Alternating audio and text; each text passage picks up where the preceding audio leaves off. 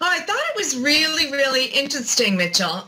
When I first saw it, it looked a lot like the typical sales funnel as you think about it. But when I really read into it, it caused me a lot of pause because I started to think about not only what each of the segments or buckets meant, but in particular, I thought it was very interesting to sort of think about how different personality types tend to interact with the world.